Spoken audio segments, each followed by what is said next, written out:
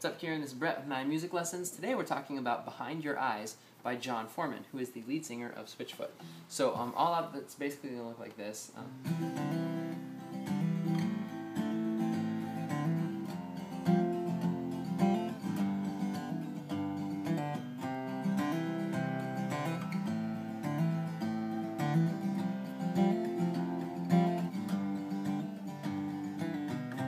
Now what's happening though is it's actually a pretty simple chord structure.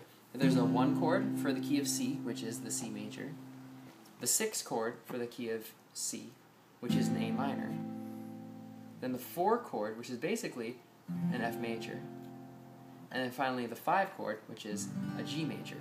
We get the numbers from the notes from the C major scale. So it's a C note, so C is going to be the 1, D is going to be the 2, E is the 3, F would be the 4, G would be the 5, A is the 6, B is the 7, and then C is the 8, or the octave of the 1 again.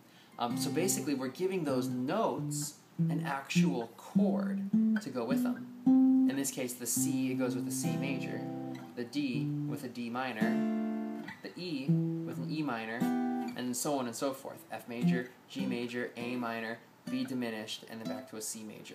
But the point of this is to look at the song in terms of the Nashville numbering system, or the chord numbering system. So it's a 1 chord, a 6 chord, a 4 chord, and a 5 chord. And I'm not saying that this is like a C1 or an A6 or whatever. It's literally a C major, A minor, F major, G major chord structure. But what's going on though is we're doing some hammer-ons and pull-offs. So that's where things get interesting, and that brings in our strum pattern. To break down the first chord, it's going to look like this. Hit the root note, then a down strum, up strum, then a hammer-on onto the C chord on the D string, and then down, up. So it went, and then it did that twice.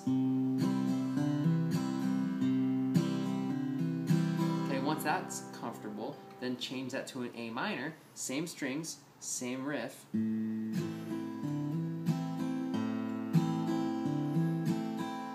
Okay, then things get a little bit tricky. We're doing a new F shape. This is basically going to be out of a combo of like an F2 and an F major 7. So our thumb is reaching around to the top, 1st fret of the E string. Then we're kind of keeping our pinky and ring fingers really curved. Think of a rainbow, right?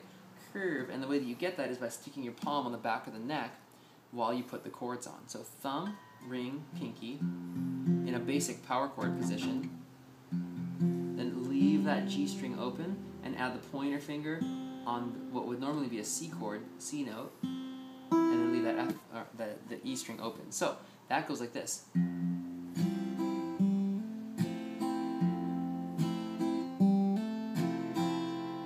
Regular G with the pointer finger hammering on to the D string. Now the last thing you do here is you do a pull off and then add on to the 2nd fret of the A string. So walking through that, 2, 3 from the C. A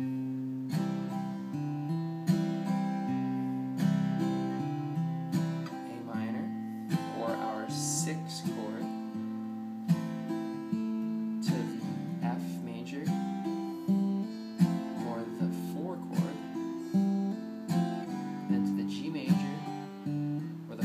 chord, and then the turnaround, and we're going to go right back to a C major chord. So all out, 1, 2, 3, 4.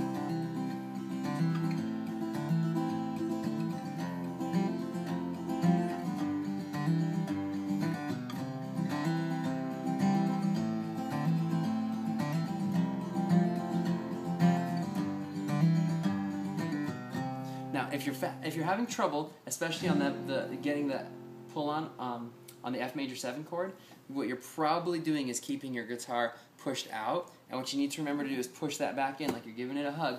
You won't be able to see it, but you'll be able to feel it, and then it'll sound good. So that's all we got, dude. Have fun practicing Nashville numbering system over Behind Your Eyes by John Foreman.